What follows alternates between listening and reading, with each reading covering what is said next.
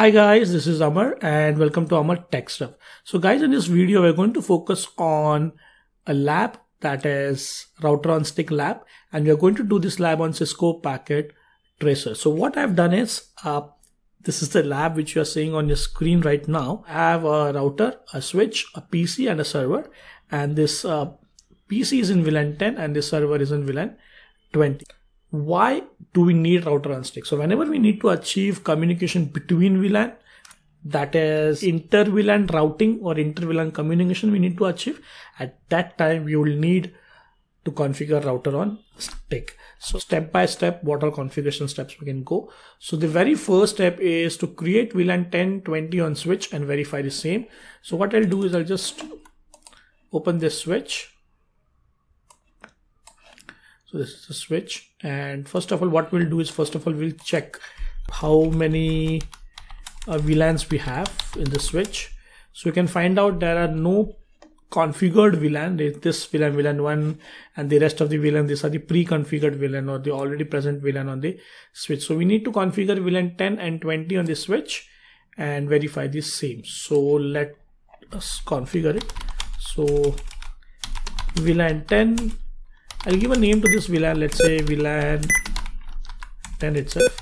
So let's configure VLAN 20. I'll give name to this VLAN, VLAN 20. So these are the two VLANs which I have configured. Let's verify, show VLAN brief. So you can see guys, I've configured these two VLANs and I've verified it. But you can see guys, there are no interfaces in that, so we need to also configure the interfaces. So let's see which all interfaces we need to configure in step number 2. Step number 2 says configure interface fast Ethernet 0/2 as member of VLAN 10. That is this interface. Okay, so this interface we need to configure in VLAN 10, and this interface, that is VLAN 20, need to be configured on this interface, that is fast Ethernet 0/3. So let's configure it. So this is my switch, fast Ethernet 0/2. First of all, I'll configure interface fast Ethernet 0/2, switch port mode access. I'll make this port an access port. So whenever I make a port as an access port, that port is a member of only one VLAN, and in this case it will be VLAN 10. Right now I need to do the same stuff for interface fast Ethernet 0/3 and switch port mode access, but here it will be member of VLAN 20. So this will be switch port mode access VLAN 20. Let's verify the same, show VLAN brief. So guys, here you can see that in VLAN 10 now the fast Ethernet 0/2's entry is present, that is fast Ethernet 0/2 is member of VLAN 10 and fast Ethernet 0/3 is member of VLAN 20, and these are the access port. Do remember that. Now step number 3, configure fast Ethernet 0/1, that is this particular interface, this interface. Now this interface we need to configure as a trunk, because this is going to carry traffic of VLAN 10 and 20, because the communication between VLAN 10 and VLAN 20 is going to happen through this router. So if VLAN 10 want to communicate, this PC want to communicate with server, then the traffic is going to go via this switch over this trunk link to router, and from router back to the switch and then to the server. So this particularly link should be a trunk. Trunk link is a link which is going to carry traffic of multiple VLANs.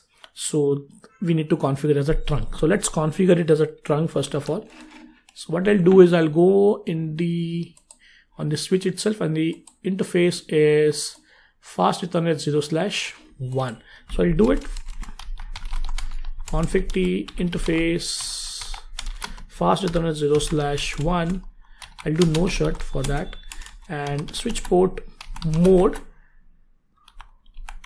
trunk. Okay, so I've configured that port as trunk. Now still the link is down, so we need to make this link also up. Let's do the next step, that is step number 4, configure interface fast Ethernet 0/0 and sub interfaces on router. Now here guys, if you see carefully, that this router is going to have this interface. Okay, this is the only one interface, but you'll see here sub interfaces. So when do we use sub interfaces on router? Whenever we want, whenever that interface have multiple subnets. So here we have like multiple subnets, this subnet and this subnet. This subnet belongs to VLAN 10 and this subnet belongs to VLAN 20. Okay, so likewise we need to also configure the sub interface, that is fast Ethernet 0/0.10. So this is for VLAN 10 and .20. This is for VLAN 20. So likely we need to configure it. So let's configure this. I'll show you how to configure the interface and then the sub interface of that particular interface. So let's do it. So guys, this is the router. Now the interface is fast Ethernet 0/0. So I'll just go into configuration mode. Fast Ethernet 0/0. The link is down here. You can see it is red. So I'll just do no shut. So once I do no shut, it is green now. This is the configuration I need to do on fast Ethernet 0/0. The other configuration which I need to do is on the sub interface. So I'll do that configuration on sub interface. I'll create a sub interface. Let's say fast Ethernet 0/0.10. So I'll give it .10. So this is a sub interface created. Now I'll try to give the IP address. Now here you will see one thing that why I'm not able to configure the IP address. Let's see. So the IP address I need to configure is 192.168.10.1 255.255.255.0.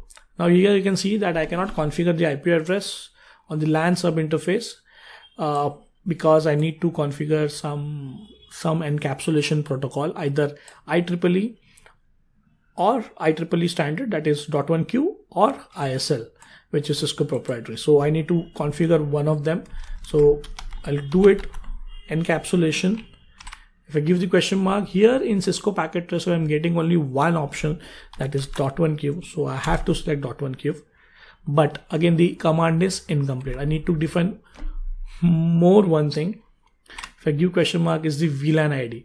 Now here the VLAN ID is 10 because the VLAN is 10 because I'm creating it for VLAN 10. So because I need to create it for each and every VLAN. Like here I will be creating only 2 sub interfaces. If I was having 3 VLANs, then I might have created 3 sub interfaces. So likely it is. So here this particular sub interface is for VLAN 10. So I have given this command encapsulation .1Q 10, and the other thing which I need to configure is the IP address, and this is the IP address I have configured. Okay, now let me configure the other sub interface, fast Ethernet 0/0.20. So this is the other sub interface, and here also I need to first configure the encapsulation, but here the VLAN ID will be 20 and the IP address will be also slightly changed. I'm just using the up arrow to save my time, and this is 192.168.20.1/24. That's correct. So I have configured that also. Okay, so if I want to verify, show IP in the brief. Now here you can see that this is the main interface, the physical interface, fast Ethernet 0/0. There's no IP address configured to it, and I did no shut, so that is why it is up. And you can see here the sub interfaces, fast Ethernet 0/0.10 and .20, and the IP addresses for that. So whenever you need to configure multiple subnets on one single interface of the router, you go for sub interfaces. Now let's configure the another steps. Step number 5, assign IP address to PC and server. So let's do it. So I'll quickly go on this route in this PC, and I'll configure the IP address 192.168.10.100. If the subnet mark says okay, that is /24.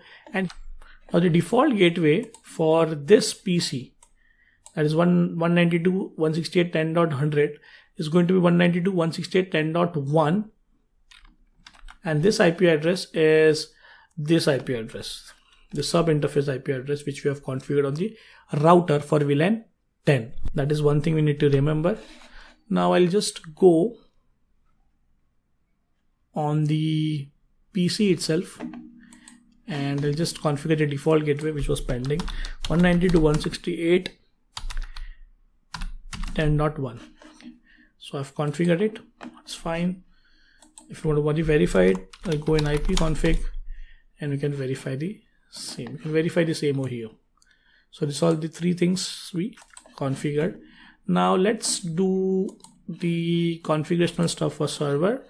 I'll go on desktop, IP config, and here the IP address I need to configure is 192.168.20.100, and the default gateway will be 192.168.20.1, which is the IP address of the sub interface fast Ethernet 0/0.20 on the router.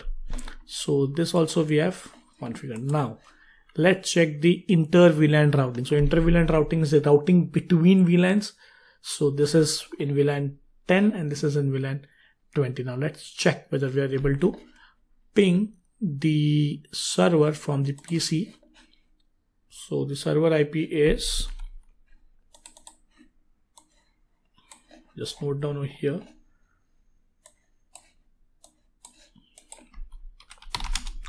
ping 192.168.20.1. So see guys here that we're able to ping.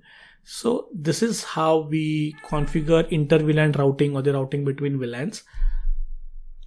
You can practice on the packet tracer and you may try for 3 VLANs or 4 VLANs and you can try. So this is what I want to show you in this particular video of Cisco Packet Tracer. I'll come up with more videos on Cisco Packet Tracer.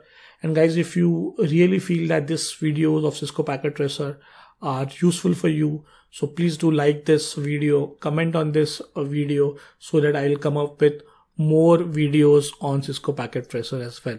So guys, I'll stop here. I'll catch up with you in the next video. Till then, bye, thanks, and subscribe to my channel, amar.techstuff, and take care. Thank you.